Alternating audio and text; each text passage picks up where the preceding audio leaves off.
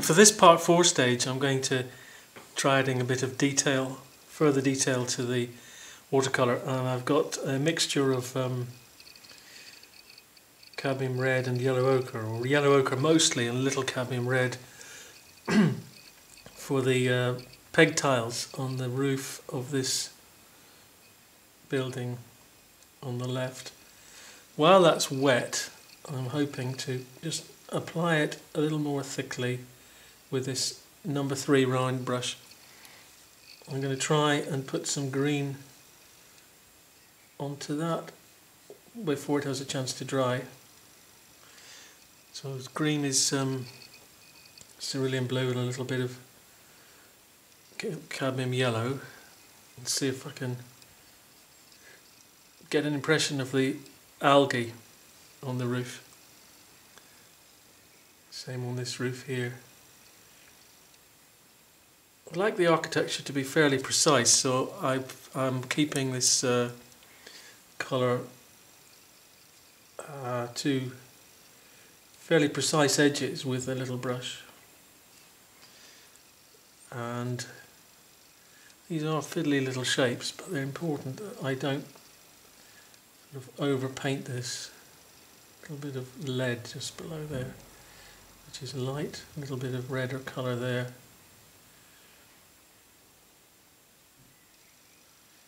Just the way the wet into wet catches the diffused quality of this roof, which is got green on it with algae, but also got traces of red too. Far away roofs I'm going to try and make a little less bright. So there's a tiny bit of roof there. It's a mixture of green and red. And there's a far roof. This is a bit of an interpretation from the image, but these look like roofs to me, so what's going behind there?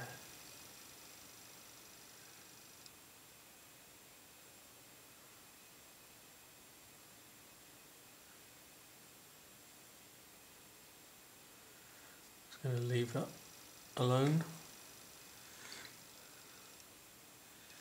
Looking for anything that's a similar colour, like this wall here, which is brick. Looks like it. No, not brick, possibly screening. And I've got it in the wrong place. So that's up here, screening for the cafe on the corner.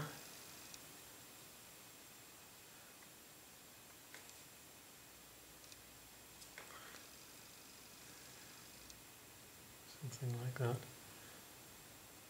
So different use of the brush, different edges, not quite so much stippling, or more, just flatter edges, smoother edges. A little bit of roof there. And another small view of peg tile roof.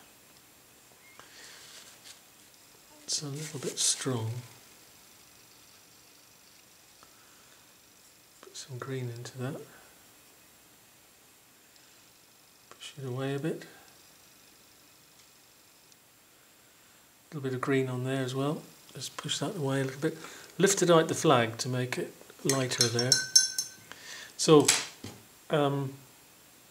light, of course, produces shadow, and shadow, I think, would be influenced by the sky. So I've made a blue-grey with ultramarine ochre, tiny bit of crimson, a little bit of blue-grey, slightly more towards a warm blue-grey. That's a warm blue-grey, that's cooler, so that's got a little bit of crimson in the mix. Where is shadow then? Well, shadow is certainly here on this wall underneath the tree. Just there. Just there, this element of shadow. And underneath this parapet of the bridge, and cast also by the tree, this tree, which gives an idea of the angle of the sun, the height of the sun, something like that. Stippling and dabbing.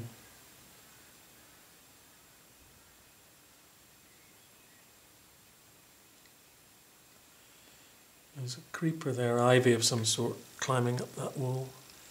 A lot of the rest of this bridge is in shadow, but dappled light.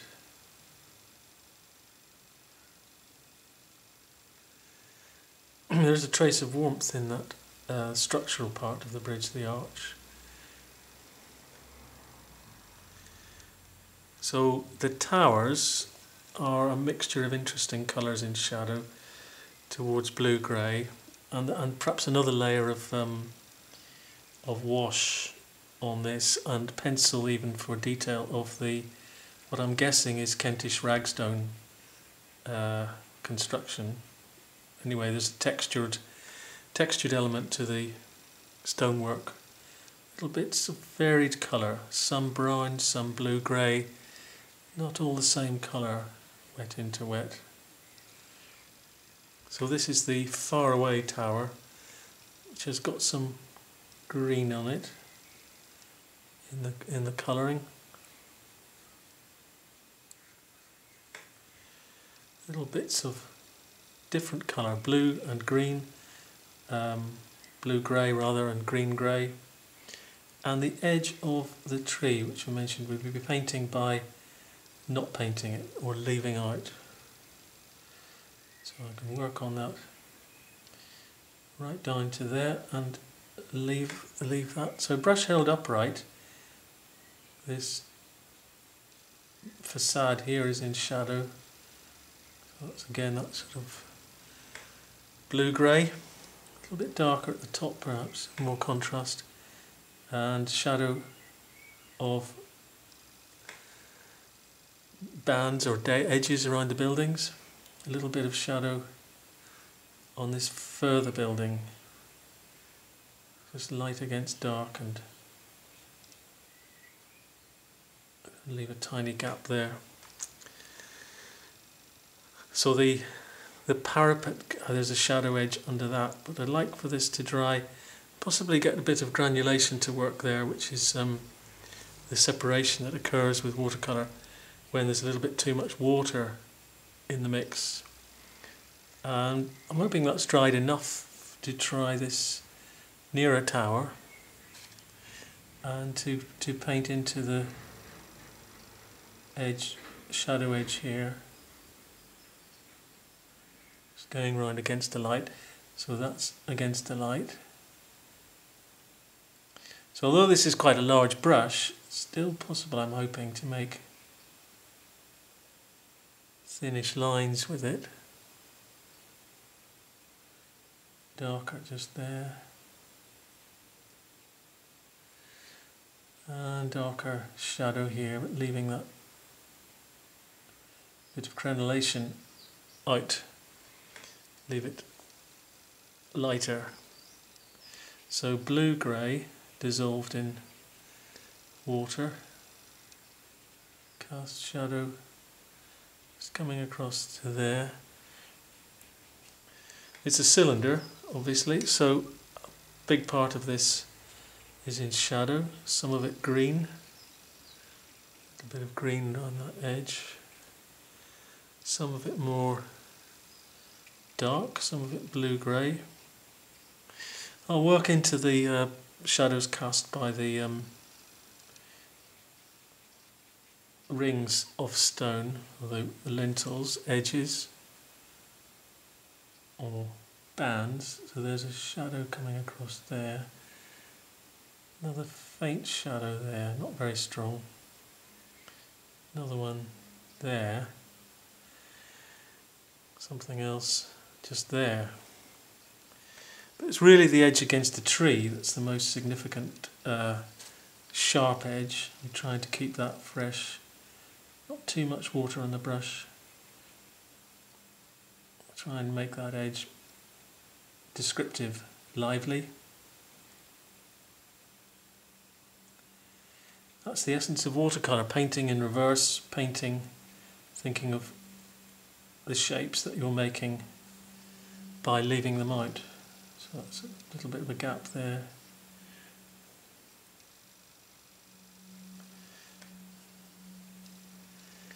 And underneath here, a little bit too much water on the brush, possibly, not too much water on the brush at a time.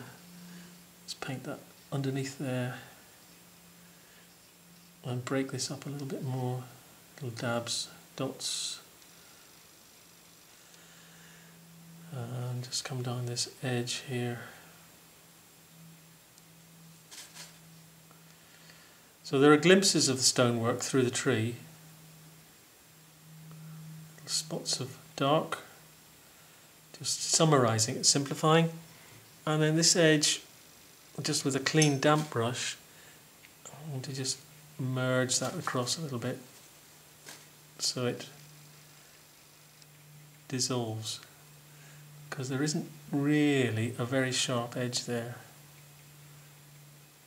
with this transition into the sunnier side of the tower. There is a description in the texture of the stonework, more so just what's left there on the lit side of the building. Something like that. I'm wondering whether to do that partly with watercolour and partly with pencil afterwards. That's a sort of stippled, curving mark there to give an impression of stone texture into light.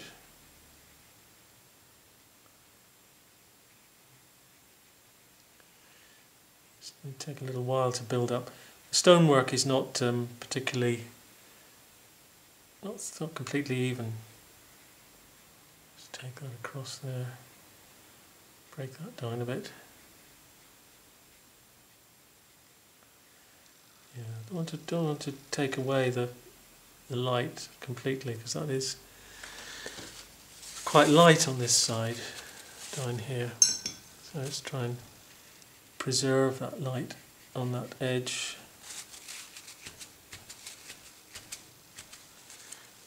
A little bit more shadow and texture on this part of the building.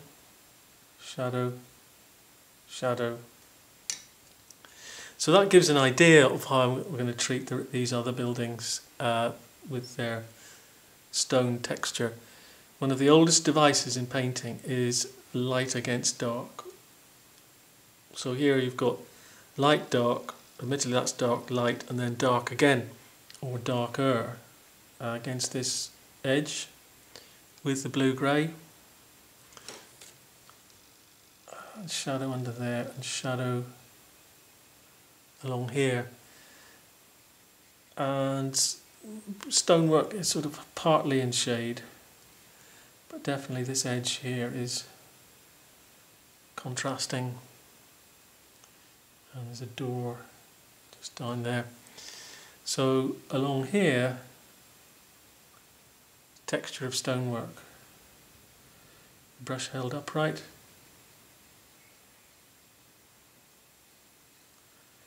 Trying to give an impression, albeit very loosely, of the character of this building. It's taken a lot of stones to build it.